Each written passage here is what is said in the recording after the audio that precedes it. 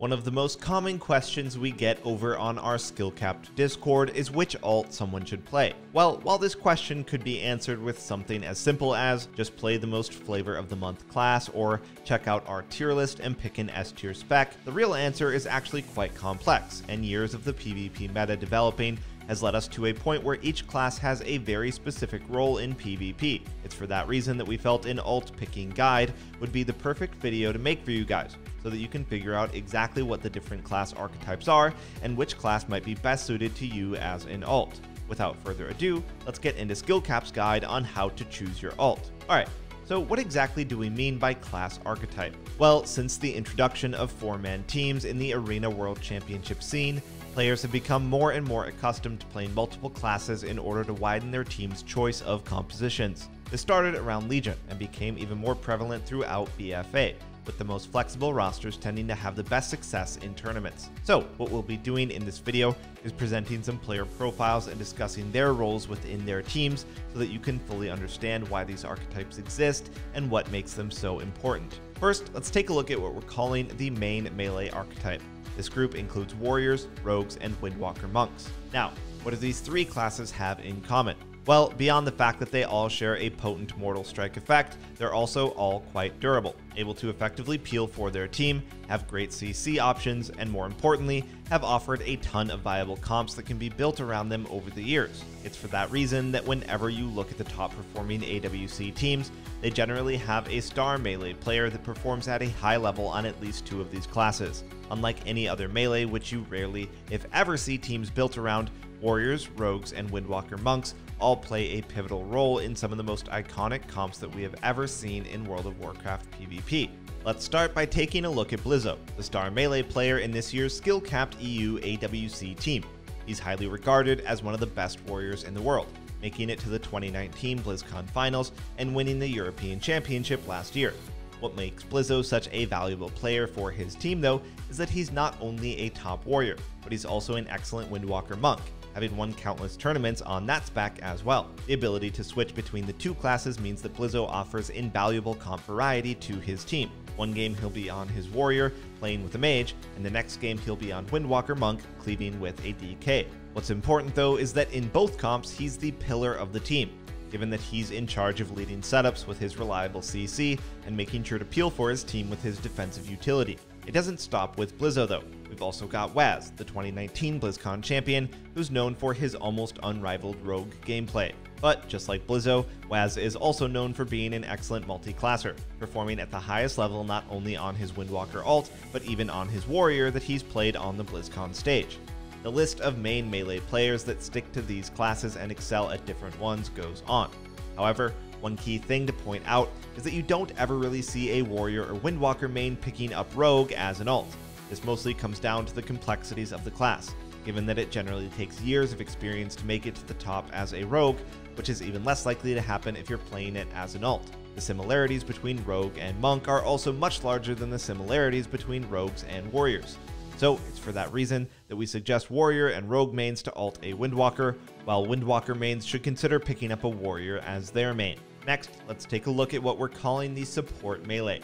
This group includes rep paladins, enhancement shamans, and DKs. So what about these melee makes them support based? Well, besides the obvious hybrid utility that rep and enhanced shamans offer, all three classes tend to complement one of the main melee classes very well. You could pick almost any of these support melee, stick them with a main melee, and you'll end up with at least a somewhat viable, if not incredibly strong comp.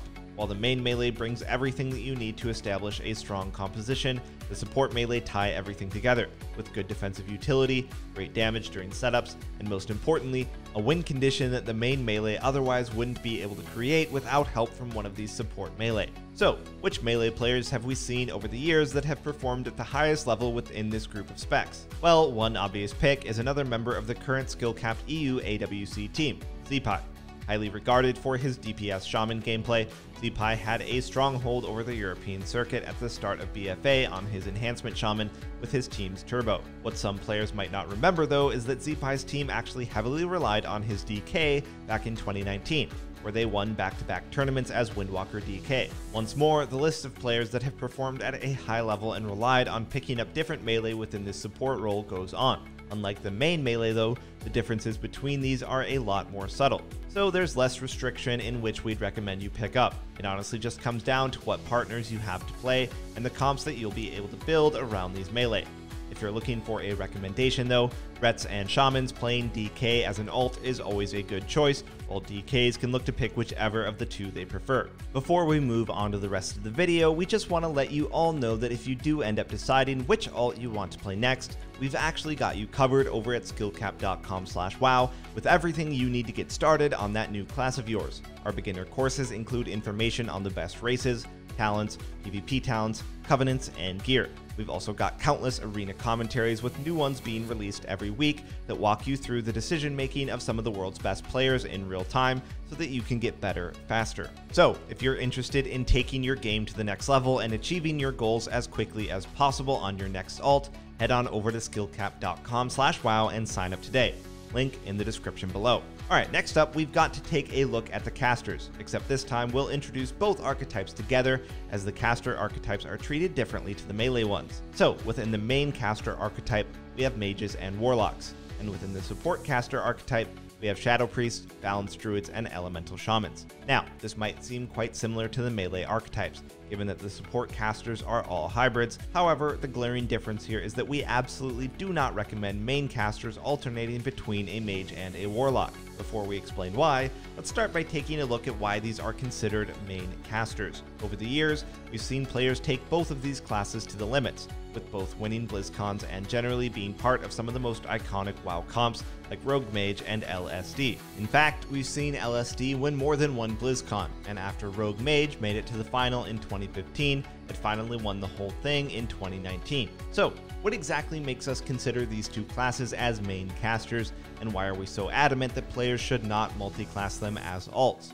Well, they're considered the two main casters because the entire team can be built around either one of these classes. The 2019 BlizzCon champions, Method Black, primarily relied on two comps, Mage Lock Druid and Rogue Mage Druid, while one of their competitors, Cloud9, did the same. We've also seen teams built around a Warlock, where they bounce between comps like LSD and Warrior Lock Druid. And as for why, we suggest not multi-classing them. This primarily comes down to how difficult they are to play at the highest level. Both mages and warlocks offer a level of control that the other classes don't. They're also quite frail and easily killed when played by weaker players, and you should generally expect to always be worse on your alt than you are on your main. And honestly, we challenge you to find a single player that's actually performed at the highest level on both a mage and a warlock at the same time. It just doesn't happen. It's for that reason that we suggest mages and warlocks to look to support caster roles for their alt. Here they have the choice of balanced druid, shadow priest, and elemental shaman. Each of these share a very similar trait and generally make up very similar compositions. They're also usually paired with either a main melee or a main caster, so it makes perfect sense for a mage or warlock to play any of these classes. There are also plenty of examples of top pros playing these as their alts, with the 2018 BlizzCon champion Sam I Am securing the trophy for his team on a balanced druid, while the 2020 European champions also had Maro pilot his balanced druid to a few victories whenever it was needed. There's plenty more examples of top pros that have picked up these support casters as their alts, and given that they're generally easier to play than mages or warlocks, it's no surprise that we see this being one of the most common alt picks for main casters. As for those that already main a balanced druid, shadow priest, or elemental shaman, well, they generally follow a similar set of rules, opting to pick alts within their own grouping. However, the main difference is that while it is quite difficult for a melee player to learn how to play a caster, the opposite is true for casters. So this then opens up the opportunity for support caster mains to also look at the support melees as an alt. Again, Zeepai is a great example of this, given that he's a main elemental shaman that has also done incredibly well on support melee. So if you're a mage or warlock main, we suggest looking to support casters for an alt. And if you're a support caster main, we suggest picking up another support caster or even a support melee if you want to mix things up and widen your skill set as a player. Alright, so at this point you might be wondering about a few classes and specs that we haven't mentioned yet. Well, we haven't touched on ferals, hunters, and demon hunters yet because they're actually quite tricky to categorize. First, let's talk about DHs. Since their introduction in Legion, they've had a handful of quite wacky comps and have shared the role of both the main melee and support melee at different times. We've seen them as the main melee in DH Boomkin, which actually won BlizzCon in 2018. and we've seen them wreak havoc throughout the European circuit in BFA as a main melee in DHDK. However, they also ended up as the perfect partner for both warriors and windwalker monks toward the end of BFA, which leaves them trapped in this weird place where their role is entirely dependent on their strength as a class and what the meta looks like at the time. It's for that reason that Demon Hunters are actually a strong ult to have no matter your class. Their toolkit is so varied given that they bring mobility, defensive utility, CC, burst, you name it, they've got it. Unfortunately, Shadowlands has left DH in a much more frail state than ever before, leaving them as one of the least desirable melee at the moment. Still though, we don't think that we've seen the last of them, given that they've managed to retain mana burn as a PvP talent. So with just a few small changes and the right meta development, we're sure they'll be back in full force. However, where they'll fit in the meta and how they'll be classified in our archetypes remains to be seen. Now, the other two DPS that we haven't mentioned yet are ferals and hunters. The reason that neither of these fit particularly well into either category simply comes down to how these classes operate and the comps we've seen them excel at over the years. Since Legion, we've really only seen ferals and hunters consistently performing at a high level by the masses within jungle cleave.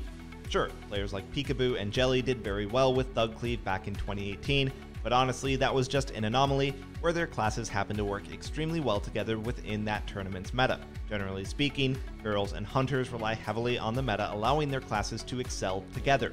The last time that we saw a hunter win a tournament that wasn't playing jungle was all the way back in the 2011 BlizzCon final, when the Korean team OMG managed to pull off a surprise win against the young skill cap team, comprising of legends Snuts, Pooks, and Toes. In spite of that, over the years we've rarely come across pro players that have done an insane job on a feral or a hunter while also playing any alts at a super high level. Again, this mostly comes down to how limited feral and hunter comps have been, which generally restricts the skill set these players can develop, as they're usually stuck just playing the one comp. Regardless though, feral mains generally have the best time picking up a main melee as an alt, given that they do perform the main melee role within jungle. As for hunters, well, that's really up to you. The hunter role is quite unique, especially when you consider they play both the ranged marksmanship spec and melee survival spec. So if you're a hunter main, we're going to leave this one entirely up to you. And before we wrap this one up, we also want to touch on healers. While their role is a lot harder to distinguish between each other, there's definitely some standout traits that set each different healer apart. First, let's discuss what we're considering the offensive healers. Both Disc Priests and Resto Druids have typically seen play in some of the most setup-based offensive comps over the years, the most obvious of which is Rogue Mage. Given that both Disc and Resto Druid pair extremely well with a mage, it's no surprise that they'd be considered an offensive healer, as mages are generally required to create win conditions for themselves by consistently setting up cross CC kill attempts, and both Disc and Resto Druids are the perfect partners for doing so. The perfect example of a player that fills this role is Chas. We initially saw him burst onto the scene on his main, Discipline Priest, but as the PvP meta shifted away from RMP as being the best variant of the comp, Chas begun to master his druid and ended up taking the crown in 2019 when his team won BlizzCon as RMD. On the flip side, we've got more defensive healers that don't bring as much CC and have generally seen the most play with melee cleaves over the years, being Resto Shamans and Mistweaver Monks. With the right support from their durable melee, these healers are able to shine by assisting in their team's offensive pressure with their utility, while also being quite annoying for the enemy team to try and kill. And that leaves us with Holy Paladins, who offer the best of both worlds. Not only do they have consistent and reliable CC to assist with setups, they also bring an incredible defensive toolkit for supporting their team through ridiculous pressure, all while being one of the easiest, if not the easiest healer to play. It's for that reason that we generally suggest Resto Druids and Disc Priests to either branch out onto Holy Paladin or stay within their own archetype. With that being said, both Druids and Discs have typically been considered the hardest healers to master, which is why we generally don't see players ulting either a Disc or Resto Druid, and instead opting for a Holy Paladin as their main ult. As for Resto Shamans and Monks, they're not quite as hard to play at the highest level, and given how much they've had in common in terms of their best available comps, both Shaman and Monk players can feel free to stay within their own archetype or pick up a Holy Paladin as well. Despite all of this though, we generally find these days that the pro healers try to keep up on every healer while just sticking to whatever is the most meta and works best with their partners at the time. Alright everyone, hopefully you found this guide interesting and are ready to pick up the most suited alts for your skill set. Let us know in the comments below what you thought of this guide and if you'll be following our recommendations to start focusing on your next alt. And if you enjoyed it, don't forget to hit that subscribe button and bell to be notified the moment we release more Shadowlands PvP content. Thanks for watching, and we'll see you next time.